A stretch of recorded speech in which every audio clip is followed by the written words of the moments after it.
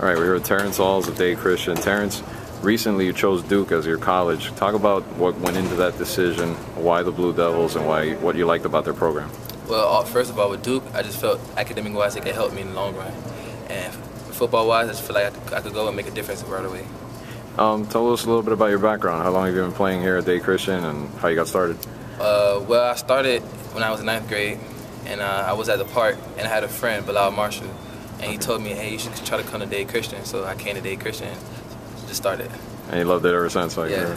How did you meet Bilal? Well, we've been playing together since we was like in the 1st grade, so we just little kids just grew up playing with each other. Yeah, and it was always quarterback to receiver combination with you two?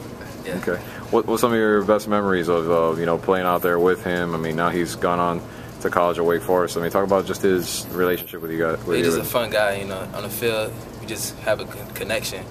And when the ball, every time I think about it, I got to do it for Bilal and the team, help us win. This year, obviously, since he is in college, what's changed on the team? I guess talk about the offense. What's going to be a little different this year to keep you guys in contention? Well, nothing really is going to change. I still think we'll be explosive. We're still going to score a lot of points. We just need people to step up. And whoever ready to step up, just come and do your job. We'll be all right. Who's the new quarterback? Gary Sampson. Okay, and talk a little bit about him. Like, what makes him a good one at that position?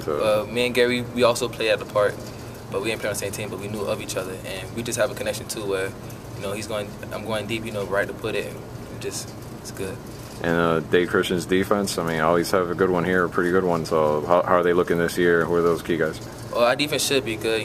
We have kids. We lost Ryan Javion, but I have faith in other kids who will step up, and they might not be as effective as Ryan, but they'll get the job done. Okay. Tell us a little bit about your off season. I know you got the Duke offer and all that, but what else did you do this off season to kind of improve your game and work on it? Well, this off season has been fun. We had a 7-on-7 tournament, and I felt I got better, and I felt as a team we got better, and that was just our route running as a team got better, and just the offense just got more close.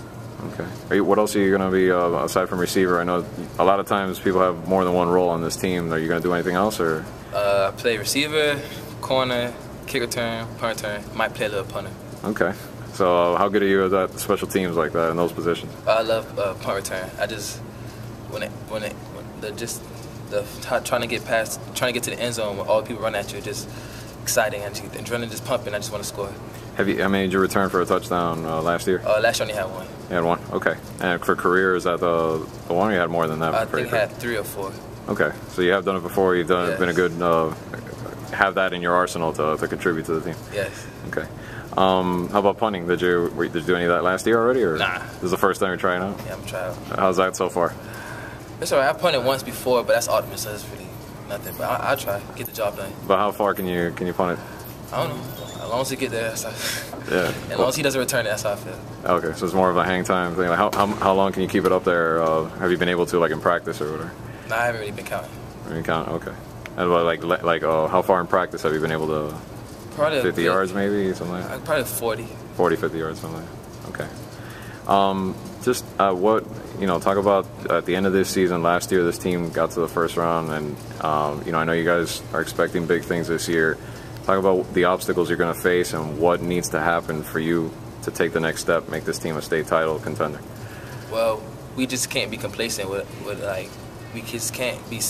We want to be better than we were last year because we keep losing the first round. Mm-hmm. So even if we're having a good year, we want to do better because we could lose again in the first round, but we don't want that to happen. So we know how that feels and we hate it. So every day in practice we're gonna push each other so we don't have to have that feeling again. How was the Duke visit, by the way? Like when you went already, and, yes. And how'd you like it? They have like that great tradition there as far as athletics. I mean, can you talk about just what you experienced over there? It was nice. I like Coach Cutcliffe showed me the indoor facility, which was that was nice. Like I really like how the AC was blowing, and I could see myself practicing that. And school-wise, the buildings was nice and it was good.